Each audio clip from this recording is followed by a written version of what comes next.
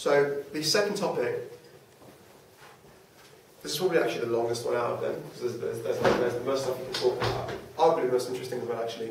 So there is the extent to which state intervention in the public sector are rolled back.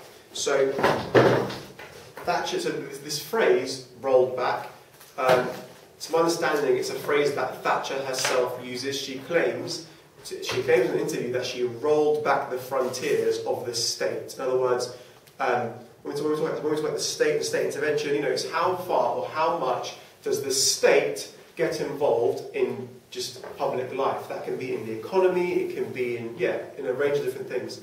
How people, you'll often hear this phrase. It's a very abstract phrase, the size of the state. When we talk about the size of the state, a big state is a state which intervenes and interferes in your life in a range of different ways. That can be in regulating the economy. That can be in restricting certain things you can or can't do. So it can be in, say, perhaps restricting your civil rights or civil liberties. It can be through enforcing, I don't know, other laws. So, for example, being in school, for example, if you're in school, if the government has a very significant say on what you study, again, that is the hallmark of a large state or a sizable state. And you're going to ask?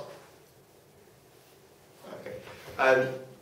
There's a bit of an abstract one, but the way that you can often think about it is this: like ways in which you as a person kind of interact, or your life is kind of governed or determined by actions that are chosen or made by the state itself. And so Thatcher kind of comes in, again, with this very sceptical idea of the state, and on two levels. The way in which it kind of governs the economy, and also people's individual freedoms as a result. And so there's an argument that actually Thatcher claims to have rolled the state back, but in reality she fails to prevent the state's growth. And actually the 1980s, despite her claims, are a period of increased state intervention, and the proof is in the pudding. More specifically, the increased cost of things like welfare, the increase in things like law and order, or the powers of law enforcement officials. Others may suggest that actually that state intervened less in people's lives than before, and that actually should allow market forces to determine many more outcomes. So we're going to kind of come back to some of the things about the economy, but more briefly.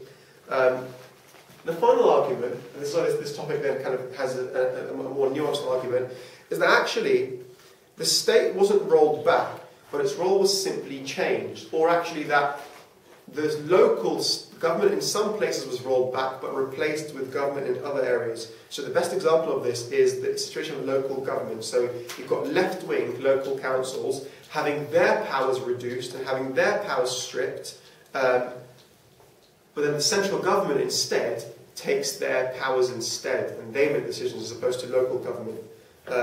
So we'll look at that idea as well, how far the role of government simply changes as opposed to is reduced. So,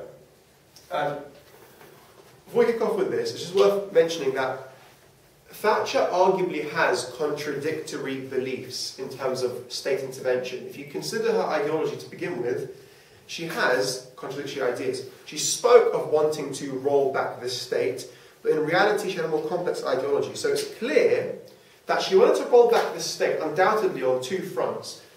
For the economy, she wanted the state to have no role, very little role in the economy. Additionally, she wanted to reduce government expenditure on wealth, on aspects of welfare and social security. Again, she would link that to state intervention by arguing that individual freedom isn't possible if you're reliant on the state to kind of look after you. However, at the same time, she clearly believed in strengthening of the state being necessary to protect those same political and economic freedoms in the face of different threats, like the Soviet Union, for example, abroad, like powerful trade unions at home seeking to cause trouble, crime being another thing that, again, the state should be quite strong in dealing with and will have strong powers to deal with, and as we'll look into as well, things like left-wing councils. So from the outset, she kind of has this contradictory set of beliefs. On the one hand, yeah, we want to reduce the state's interference in some things, but actually, to achieve some of our other policies, she needs the state to increase in size. So some of these things should now be here. So first thing that we're going to go over is how she, so I'm going to go over, the way I'm going to organise this, I'm going to go over ways in which you can argue she rolls back the state, and then we're going to go over ways in which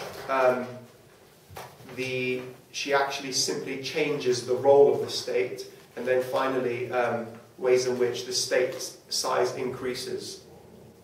So the first one is she rolls back the state in terms of the economy, and it's something which we didn't really go over in the last one. We'll come into this one. Another kind of complex idea to get your head around, that I'm going to try and keep quite straightforward, is this idea of corporatism, which we mentioned when we did the economy lecture, briefly. Well, not briefly, trying to explain it. So, corporatism, in a nutshell, it's an idea or principle or policy or corporatist policies is where the government negotiates with businesses and union leaders to create common policies on pay and prices, etc.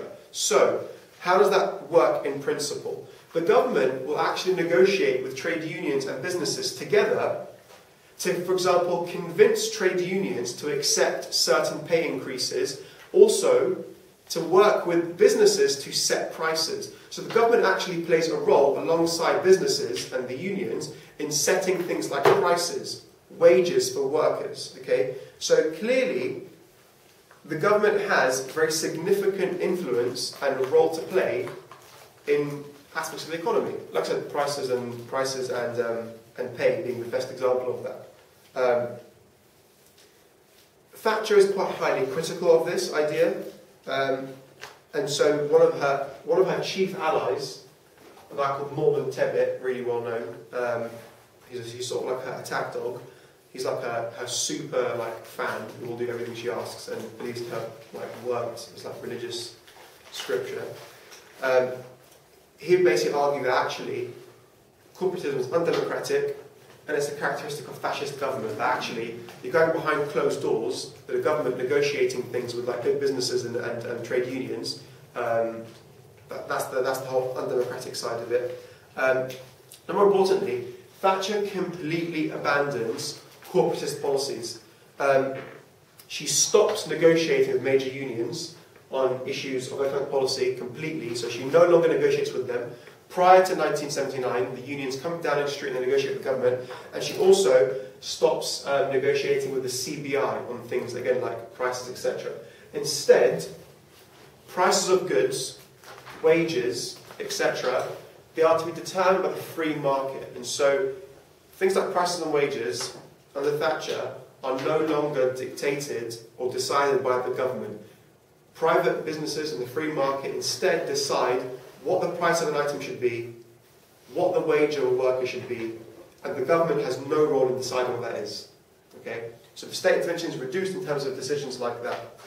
The second then way in which they roll up the state in terms of the economy is they basically abandon Keynesian economic policy. So we're not going to go into the intricate details of exactly what Keynesianism was, but just think of it very simply as, in times of low economic growth, the government intervenes in the economy to make the economy grow more by introducing policies that would help stimulate growth. So things like cutting taxes. If you cut taxes, people have more money to spend, they spend it, the economy grows.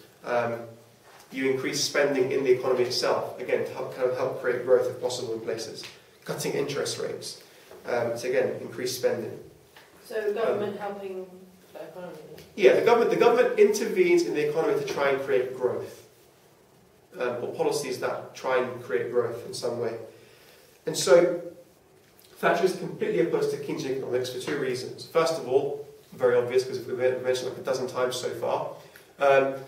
Keynesian economics, she believes, create inflation. Like, broken record now, repeating that point over and over again. Keynesian economics help to create inflation, or high inflation. Additionally, it seemed to interfere with the natural function of the free market. She's one of these people who believes in, the free market has to be left to its own devices to sort out its own problems. If there is a recession or if there is low growth, the market will eventually solve it. The government shouldn't be intervening. And so she's massively opposed to Keynesian economics. And so Similarly, you have her abandoning these kinds of ideas. Instead, as we talked about before, she adopts things like monetarism, privatization, etc.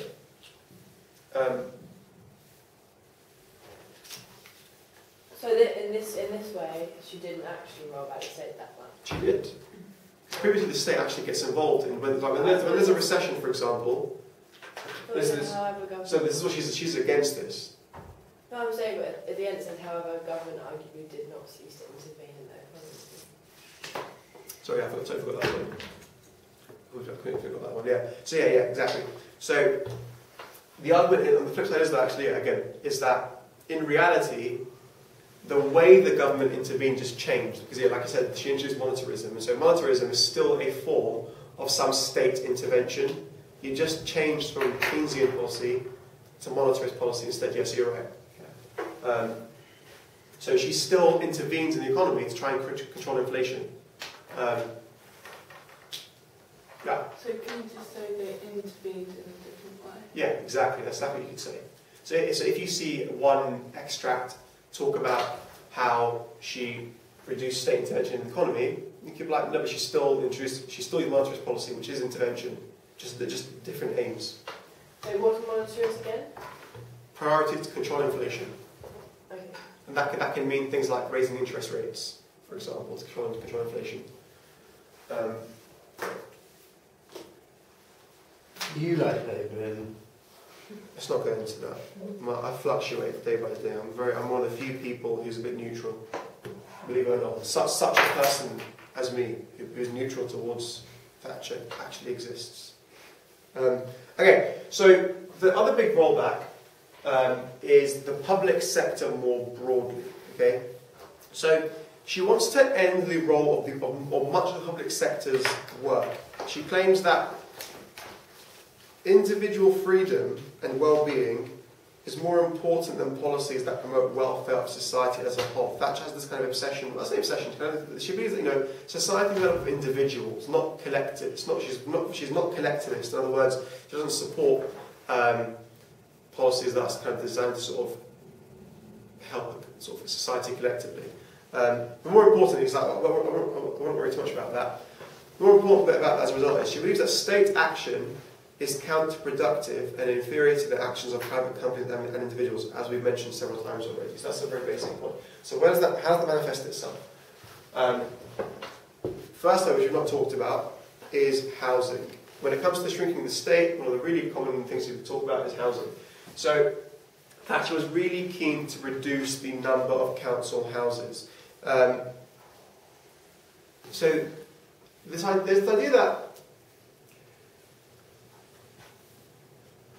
people like Thatcher and conservatives like Thatcher, for them, allowing people to buy homes is considered to be so important. Like home ownership is aspired to as being this really productive and important social function. Because actually, home ownership does something to the individual. It makes them a responsible, self-reliant person. They're no longer relying upon the state to provide them with housing. They have their own home. Additionally, owning your own home, it makes you feel more responsible because you now have a stake in society. You have something.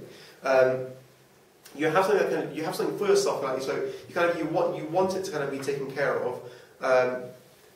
You've got a stake in society as a result of owning your own home. There's something for you specifically which you own, and you therefore become independent of the state itself. Again, the ideological stuff's a bit fluffy. It's not too important to understand that bit. The net result is this. Thatcher extends this policy which Labour had begun in the 70s, but she took it like full throttle, and she basically gives council house tenants the right to buy their homes. So the policy is often referred to as a right to buy, and you'll often hear in the news these days as well, like extension of right to buy. And so she passes, in 1980, this Housing Act, and it gives council tenants, if they had been living in their home for 3 years, a 33% discount on the right to buy their house. And if they've been living there for 20 years or more, you could buy it for 50% of its value. Quite a big... That's a massive chunk, especially if you're somebody who has been, let's say, quite reliant on the state. You've been there for 20 years. And so, yeah, she introduces these policies to make it much easier for people to purchase their council homes, yeah. I don't understand, she's doing all this stuff here for people who don't have much money, so why do people say she's so interested? Say that again. She's helping out like people with not a lot of money, right? But why do people always say she is so just focuses on helping people with money out? Depends who you ask, that's why. So, on that same point, if we look at the numbers show that about 500,000 people buy council homes every year between 1980 to 1989. The rate decreases slightly, but essentially by 1997 they had sold 5 million state-occupied or state-owned homes to private tenants. How's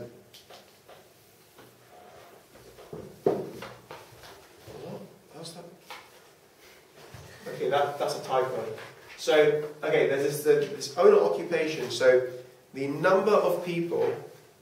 Yeah, okay. So, owner occupation, that's basically the number of people who own the homes they are living in. So, if you take the number of people in the country who are living in homes, what percentage of people own the homes they live in? In 1981, it's half the country are owner-occupiers. They live in a home and they own it. Half the country is basically renting or living in council housing that they're not paying for. By 89, that number has risen to 3/4. So 3/4 of the population by 1989 are living in homes they themselves own. And so, yeah, it significantly shrinks the size of the state. It allows a lot of people to also have their own homes. Additionally, councils themselves, after selling the homes, they could not use those sales to build new homes. And therefore you see a decline in council houses being built. So the state's role in building and providing housing for people starts to shrink and retrench over this period as a result. And so by the end of her period in office, in 1997, the state effectively is no longer building homes for people. That's no longer a function of them anymore.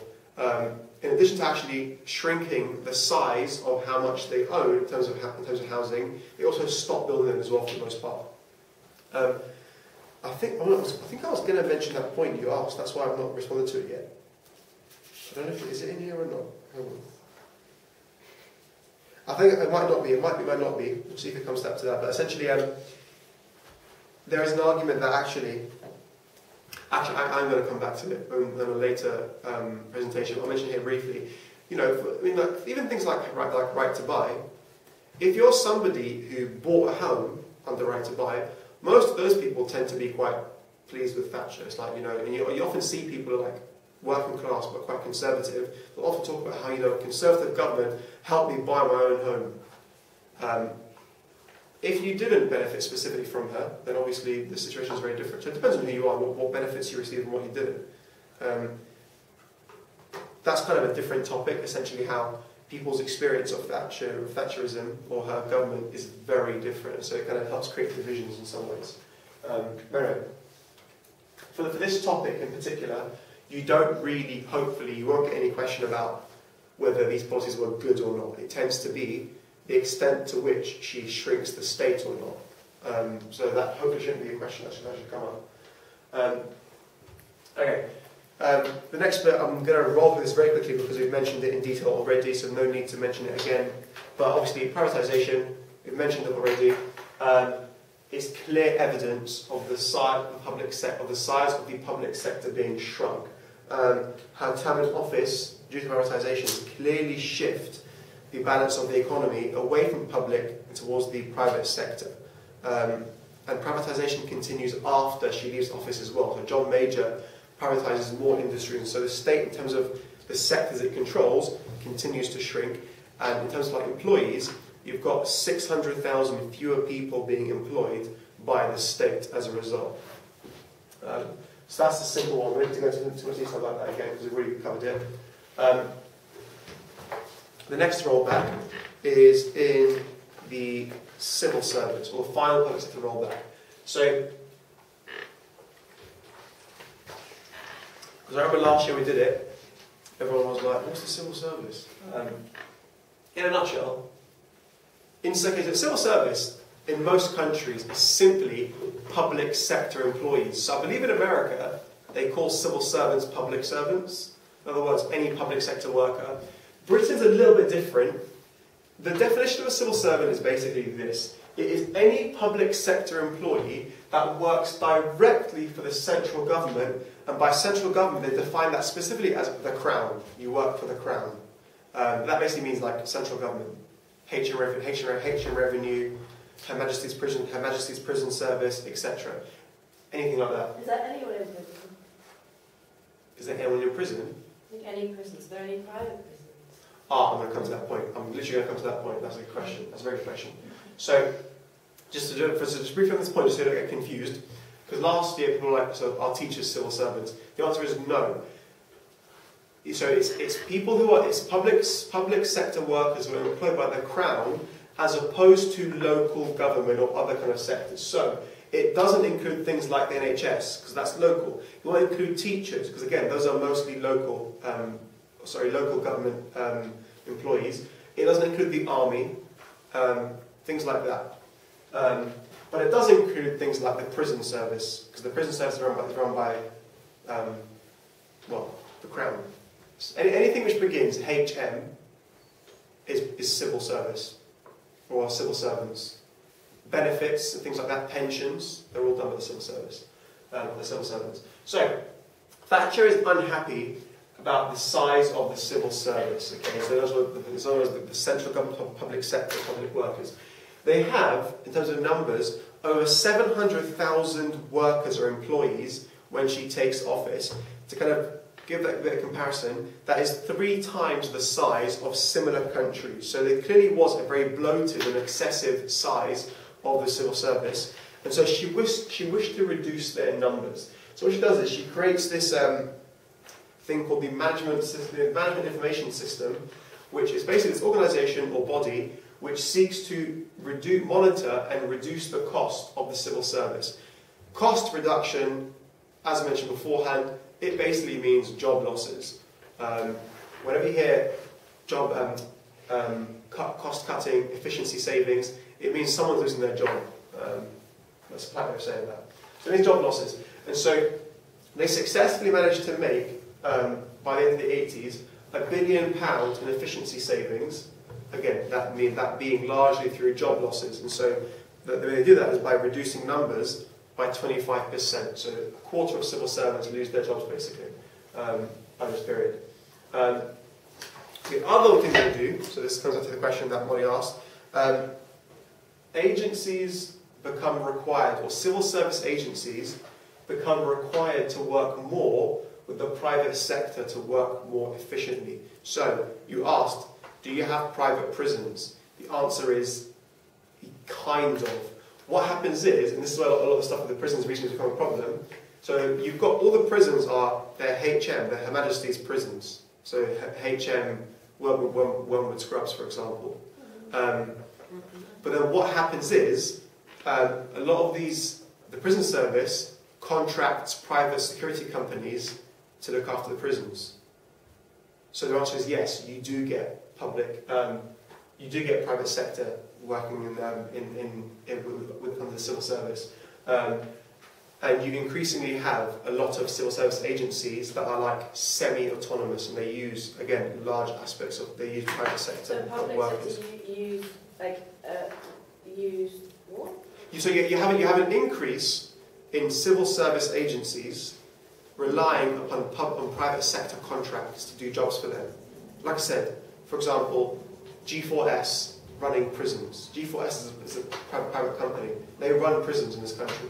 But prisons are actually under the Crown itself. So so the civil service increasingly has private sector companies or private companies doing their jobs for them, or parts of their jobs. To make it, again, the idea is to make it more efficient.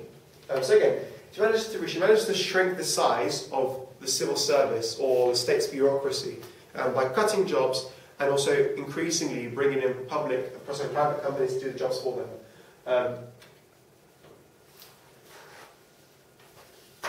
This next one, roll back of the state in terms of the welfare state. So those are all public sectors. The next thing is the welfare state. Actually, I'm going to argue that the Thatcher government didn't shrink the welfare state, but she did try to attempt to do that. So I'm actually going to give a counter-argument for this. Yeah. Is this the bit where now it's like she didn't really? No, I'm saying I'm going to make this point later. So I'm going to give a counter-argument later on. So yeah, but I'm just saying. So for this, this is simply an attempt. Thatcher tries to rein in the welfare state. And it's worth saying she wasn't publicly wholly opposed to the welfare state. She's against welfare dependency.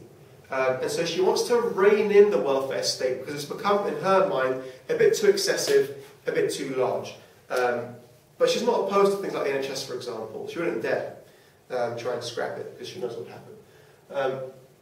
So she doesn't actually propose things like privatising the NHS. What she does do, very familiar language, is she tries to make it more efficient. And so the way she does that, similar to the civil service point, is she requires hospitals to buy some services from the private sector. So again, if you go to hospital now, you'll find that some of the things that hospitals do is done privately. So I think things like x-rays, I think you get done privately, maybe, I can't remember. I don't know hospitals much. But again, there are some services, you'll go to an NHS hospital, but then you go to a private company and they do certain things, like certain checks, for example. So it requires hospitals to buy services from the private sector. Additionally, it sees the creation of something what we now call the NHS internal market. I'm going to try and make this one a bit clear, if I can. So, prior to this point, NHS hospitals are under the control of local health authorities. Okay? What she does is, hospitals become independent of local health authorities, and instead, every hospital is basically part of an independent NHS trust, as they're called. What that means in practice is this. They no longer receive money directly from the government. Instead, what happens is the local health authorities lost their direct control over the hospitals. Instead, what happens is the government gives money to the local health authorities, and those health authorities then buy services from the NHS trusts. So NHS trusts, yes, essentially they buy contracts or give money to NHS trusts, but essentially buying their services. What that means in principle or in practice is that the idea is hospitals therefore have to compete for funding. That is the basic point of that, so just note that down. Hospitals as a result have to compete with each other for funding. So they have to compete for funding, and so again the idea is it makes them more efficient. She tries other things to rein in the welfare state. So they introduced the 1986 Social Security Act. What it does is it brings in means testing. Means testing meaning to apply for a benefit, you have to meet a certain requirement. Okay? So it introduced means testing for some benefits that were previously universal, aka there will be a benefit which previously everybody would receive, but then it becomes means tested, so actually some people no longer get it as a result. And that's designed to stop rising costs and make it harder to claim some benefits. I tried to look up examples of what benefits became means tested, but the actual benefits themselves, then they're nothing you would recognise because they're like things from like the 1970s. So like these have all changed anyway, so there's no point mentioning it. So some benefits become means tested as opposed to being universal. So not everyone will get them anymore. Not everyone can now get them. And then lastly, she also tries to encourage people to take up private pensions more than public pensions by trying to make state pensions a bit less attractive. Yeah? Isn't Social Security an example of state internal? So she tries to reduce it, essentially. So previously, you've got examples of Social Security that everyone gets. And she tries to rein it in by making some of these benefits means tested. Not everyone gets them. To get them, you have to qualify by having certain criteria. But wouldn't that involve more government intervention? In the sense that you have to conduct a means test, yeah, true. But the goal, though, ultimately, is to reduce the number of claimants. So, yeah, obviously, you're right, you do need the state to intervene in some way to actually, in other words, you need a civil service for that, to actually go and do means tests. But they already exist to begin with anyway, like job centres, things like that. But yeah, you are right, to an extent.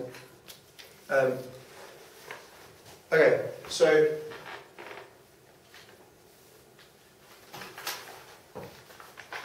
this next one I'm going to go through is, like I said, ways in which she rolls back local government, but she does it by strengthening central government. So this argument can go either way. You can say that, yeah, she rolls back local government, but then you could then give the counter-argument, but she does that by strengthening her own powers. So Thatcher's programme for state rollback put her on a collision course with local government for a couple of reasons. First of all, the local government itself was quite significant in size. So actually, local government accounted for about 1/3 of all government spending, which is quite significant. Secondly, just as many local authorities were actually trying to expand some of their services, the reason being, I'll just go into very quickly in a sec, Thatcher's obviously trying to shrink the public sector. In particular, you've got a situation where a lot of local councils were being controlled by various very left-wing Labour strands. So you have, for example, Ken Livingstone in charge of the GLC being the Greater London Council. So Ken Livingstone's in charge of the Greater London Council, the GLC, him and a bunch of other very left-wing Labour members. You've got a very different kind of very left-wing Labour faction, who are basically Trotskyists. Don't worry what Trotskyists are, that's not a necessary discussion, but they're an even more sort of militant left-wing group. So they're a Trotskyist group called Militant Tendency, who basically infiltrate Labour in the 1980s to try and use them as a vehicle for their Trotskyist revolution. So there's a Trotskyist faction who are in charge of Liverpool City Council. We're sort of proper extreme, left-wing communists or Trotskyists. Trotskyists, not communists. The intricacies of various communist factions. I'm not going to go into it. So naturally, you've got all these left-wing councils. They were going to always be on a collision course with Thatcher, and Thatcher herself believed that those left-wing councils were trying to introduce socialism into the country, and was determined to therefore curb their powers and stop that from happening, and take them on basically. And so, in terms of local government, the 1980s, Thatcher was on a big collision course with these left-wing councils. So the first thing she does is, she initially attempts to pass laws that reduce their funding. How do I shrink your size? I give you less money, because local councils get funding from the central government. Not all their funding, some of their funding comes from central government. However, their response to her cutting their funds is to increase local rates or local taxes. So things like council taxes, etc. If Thatcher cuts their funding, they just start taxing local people more. So it makes no difference, basically. So then she responds in 1984 by introducing something called the Rates Bill. And that basically gives the central government the power to impose a cap on local taxation. So they defied her by just increasing their own local taxes, and so she basically introduces legal rates and caps which local councils cannot charge more than. It doesn't end there though.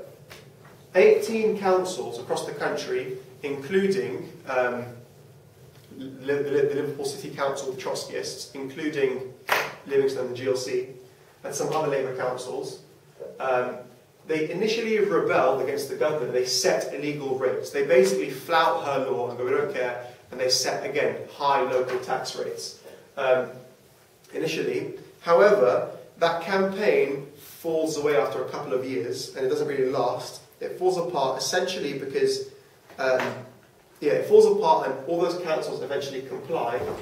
The reason being because there's quite widespread public divisions. between those different councils. So you have some councils that are quite militant as others. You have Neil Kinnock, who's the Labour Party leader, openly criticises some of those councils, etc. Additionally, the government itself negotiates quite intelligently.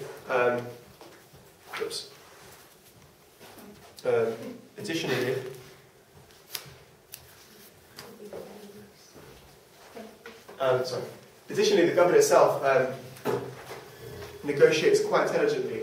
They basically approach about 6 councils and negotiate with them and allow them to basically set higher rates, which again undermines their campaign. And so she successfully manages to stop councils from setting higher rates and rebelling against higher rates. And the campaign basically falls apart. Can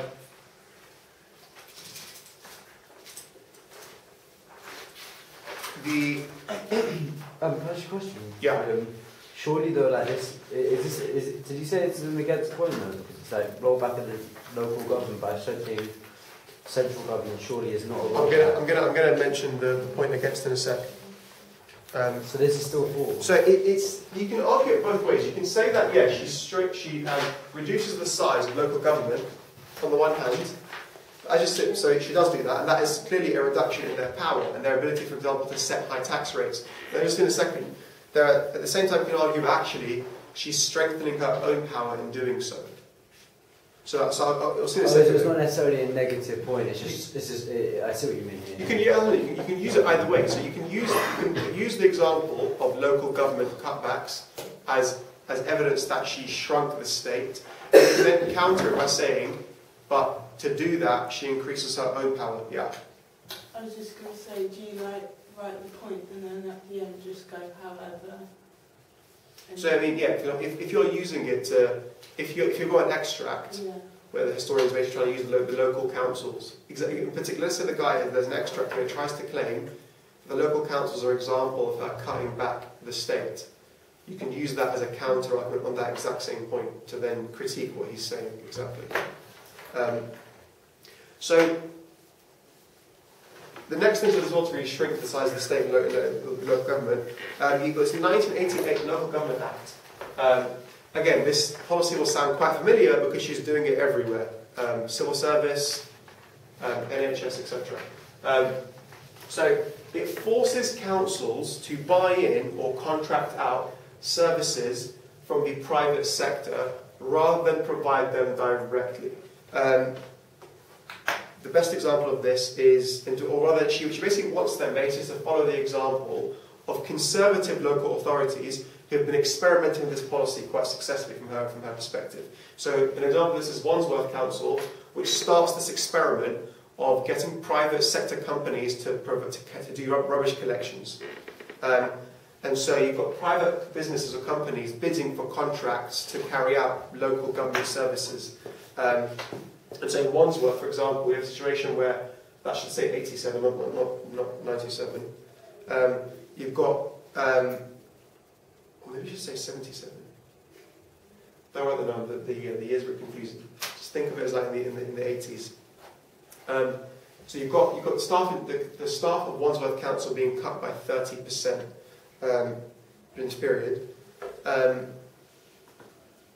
And so so the situation where basically where local councils get forced to give up public service and public services to the private sector. So the rubbish collection is the best example.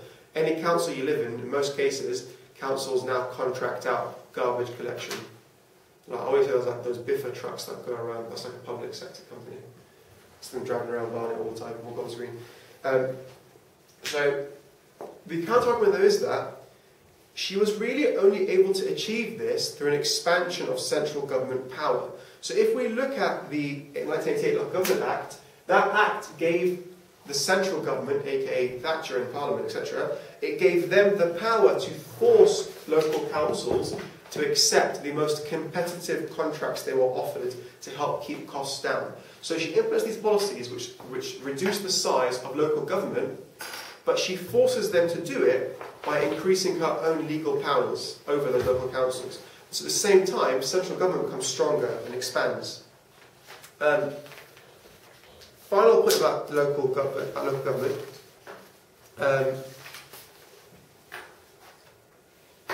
we're going to just look back at this chappie again, Ken Livingstone, is this showdown that she had with the GLC. So, she reins in the power of local council by basically abolishing some councils. Yeah? What's the GLC? The Greater London Council. Yes, I'll mention it briefly. The GLC is the Greater London Council. It's run by a group of left-wing Labour MPs, led by Ken Livingstone. I will say actually, because I'm going to go over it in a bit as well, it's worth noting, ideologically, they're what people refer to as the New Left. People like Ken Livingstone, they're considered to be very left-wing, but actually, what distinguishes Ken Livingstone from like other traditional, very left-wing socialist people is they're also very much committed to greater equality for all people. So Ken Livingstone, he's really big on campaigning for things like ethnic minority rights and LGBT rights. That's not a thing at the time. Like Ken Livingstone in the 1980s is one of the few high-profile politicians who's publicly campaigning for things like ethnic minority rights and LGBT rights. It's extremely rare.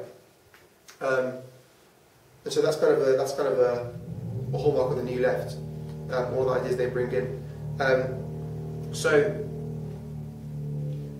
Yeah, you have a situation where the GLC is taken over by Ken Livingstone and other councillors from the New Left.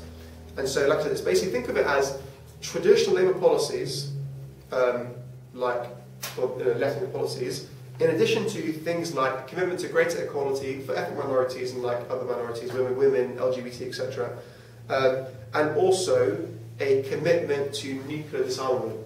So you've got Ken aiming to basically create urban socialism. So some of the things he does in London, for example, is they subsidise underground travel, and they do that by hiking up taxes. They offer financial support for LGBT groups. They give them lots of money, actually, like hundreds of millions of pounds, maybe hundreds of thousands, I'm exaggerating. They give funding to black and Asian rights groups, like the Race Today Collective led by Darkest Howe. These groups are considered to be sort of like radical black activist groups. They get funding from the GLC as well. This one's actually hilarious, like, what a troll. There is money which is set aside by the government that they give them in the event of a nuclear attack. Ken Livingstone basically spends that money on an anti-nuclear weapons campaign, which really infuriates Thatcher. He also publishes secret nuclear war plans. So there was actually a plan by possibly MI5, the government or the army, where London would basically be surrounded in the event of a nuclear attack to prevent people from leaving. The idea being, according to the book, who knows if they're exaggerating, the idea being supposedly that it's better for people to basically just die in London than starve to death in the rest of the country. So like you basically get trapped into London to not let you evacuate, and you basically die in a nuclear attack. I read that and I thought, that can't be right. But well, why is he not in prison? Huh? Why is he not in prison for doing that? You can't just do that, can you? Yeah, that's another thing. I thought that was like, that's a bit dodgy, leaking the plans. Or whatever, he leaked it, what can you do? It's not his story. No, but why? Yeah, surely like... Yeah, well, that's what I thought. That's arguably illegal. Anyway, so he leaks these secret nuclear war plans. So anyway, it's just those kinds of things. He also seemed to be supportive of terrorism. By terrorism, we basically mean he supports Nelson Mandela, and he endorses Mandela at a time when, of course, all of England and the Western world was claiming him as a terrorist. So Ken Livingstone supports terrorism, basically supports Mandela. He also, more controversial than that, he invites Gerry Adams. Gerry Adams is the leader of Sinn Féin, who obviously are linked to the IRA, who are involved in an insurgency campaign in Ireland. SINN FEIN. So Sinn Féin. He invites Gerry Adams, the leader of Sinn Féin, to London to basically speak at a conference, and he even organises a meeting between Gerry Adams and like other like leaders of like radical organisations. So the guy is just provoking Thatcher endlessly for like 2 years non-stop. Or like, look, he's more than that. He's just endlessly provoking Thatcher, and so her response to his provocation and his policies is she abolishes the GLC in 1986. She claims that it was responsible for high tax and public spending, and so she abolishes the GLC. So again, you could use that as an argument to say that actually it's an example of the government reining in local government, because they're spending, etc., intervention in things. Or you could also argue, actually, it's an example of Thatcher extending her power over local government that refused to abide by her policies. And so she was unable to enforce her policies, so she extends her power by abolishing disobedient councils or troublesome councils or local authorities. So again, you can swing it either way. Okay, last few points, we'll wrap up for this bit. Is you can then also argue that she actually increases the size of the state. So she reduces it, it changes, or you can actually say it actually increases. The first way is she actually increases powers of law enforcement in terms of things like dealing with the unions, dealing with crime, etc. The first thing is, so we talked about how Thatcher, obviously, is on a collision course with the unions, and so to help deal with the trade unions, she basically expands state power and allows the state to control aspects of union activity more than before. So they pass law, she passes a law that outlaws two things: secondary action and secondary picketing. Secondary action is basically sympathetic striking. The miners are on strike, so the rail workers also go on strike. So if you know your union history, which I hope some of you do, even if it's confusing, Stanley Baldwin in 1927 initially outlaws sympathetic strikes in the Trade Dispute Act, and then so Baldwin outlaws it, and then Labour reintroduce it, get rid of that act in the 1950s, and then Thatcher brings it back. So yeah, so they outlaw synthetic strikes. We never got told about this. 5 minutes. So, next thing, secondary picketing is basically when you picket or you protest or you kind of take a strike action to places that aren't directly affected by the place of your work. So let's say your Ford workers, Ford Dagenham plant, on strike because of your work conditions. You go on strike from work, but then you start picketing the showroom as well. The showroom isn't where you work. Go on. What did you say secondary picketing is? Like a simple definition. So basically, you picket in places that are not directly related to your district. So that aren't directly affecting your industry. So, for example, if you're a Ford worker and you're going on strike, car workers, secondary picketing would be picketing the showrooms. People can't go to the showroom and buy cars. Like, that's not where you work. They're private businesses that are selling cars. So that would be secondary picketing. And picket is basically, when you go on strike, you create a picket line where you're meant to kindly request that workers and people do not cross your picket line into that place of work. So if you're on strike in a mine, the picket line would be set up and you'd be trying to prevent people from going to work on it. In theory, it's meant to be a request, but in reality, it becomes quite an aggressive, you're not coming in here, otherwise you're in trouble. So yeah, picketing is one of the methods people employ during strikes. So, last item she passes as well, unions are forced, she passes a law that forces unions to call a secret ballot if they wish to go on strike. And to call those secret ballots, to get the secret ballots, so they have to call the secret ballot before going on strike, and they have to win a majority prior to strike action. Before this, union bosses can basically call strikes and go on legally, no problem. They also have this other law where you can only impose a closed shop by a secret ballot of majority of members. So again, to impose a closed shop, you need to have a majority of members. A closed shop is basically, because none of you know what that is, a closed shop is basically when a union or an industry, to work in that industry, in that factory or whatever, you have to be part of a specified trade union. So trade unions would often impose on their employers a closed shop, which meant that employer would have to agree to not employ anybody unless they are part of that trade union specifically. Sounds kind of bizarre when you think of it now, but yeah. Bosses can only employ people from that union. Yeah. Essentially, they would force the bosses to accept that condition. If they refuse, they go on strike. And some bosses agree to it, some bosses don't agree to it. Again, so the law makes it so that you can only oppose a closed shop by secret ballot majority of members. So you clearly have Thatcher extending her powers to reduce the strength of trade unions and kind of help achieve that aim. That's the first thing. The second thing she also does to increase the power of the state, quite significantly in fact, is in terms of, like I said, defence and law and order operations. So defence spending rises significantly under Thatcher due to the international climate, international climate being the Cold War basically and other kind of international disputes. So it goes up 20%, and that's mainly to fund things like the purchase of Trident nuclear deterrent missiles from the Americans. So Trident is the UK's nuclear deterrent. They're basically submarines that go around the country anonymously, act as a nuclear deterrent. They're there right now. Yes. And they're always there. Yeah, I'm not sure actually the exact way it functions, but the point is, it's a nuclear deterrent. So we buy it from the Americans and then rent it off them essentially. It's Trident American. Yeah, it's American made. The American missiles and sell it to us. So she buys Trident, for example. She also gets involved in the Falklands military operation. So defence spending has to increase as a result.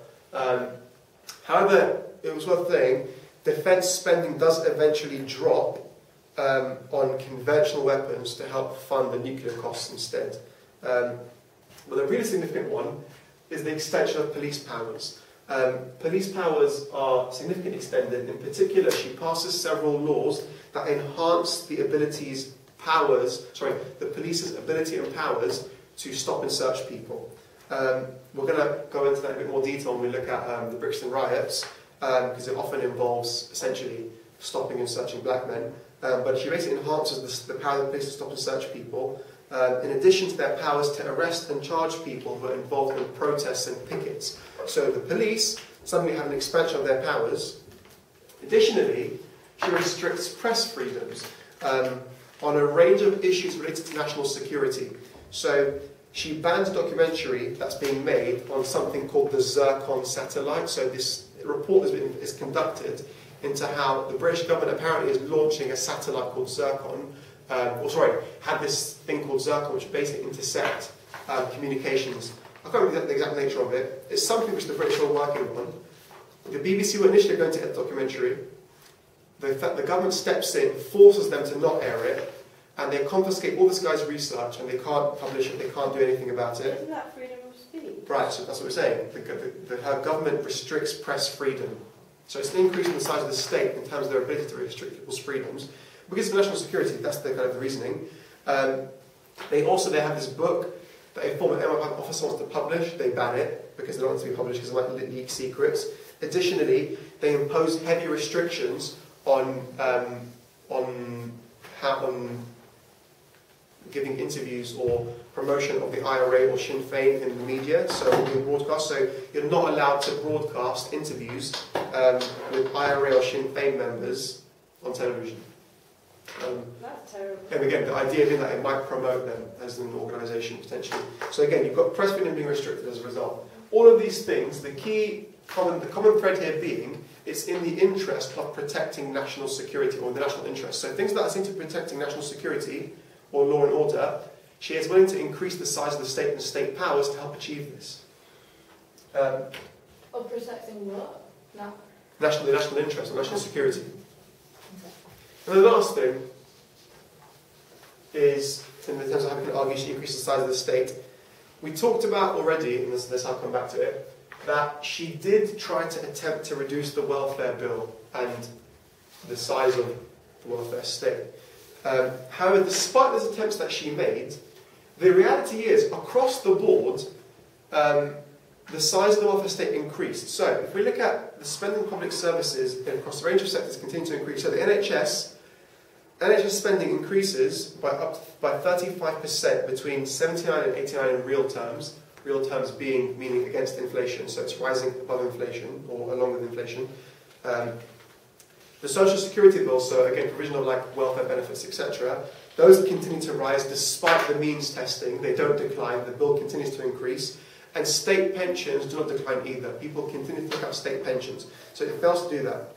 Additionally, state power. Wait, is social security bill welfare benefits? Yeah, it includes wealth benefits, things like that. It's a range of, it's not just wealth benefits, it's not just wealth benefits, it's other kind of benefits as well. And then lastly, schools. Thatcher's government sees the most significant shake-up and increase in state power over education in generations. Thatcher basically introduced national curriculum. There are concerns over the quality of education, and also that potentially you've got local socialist councils ruining education.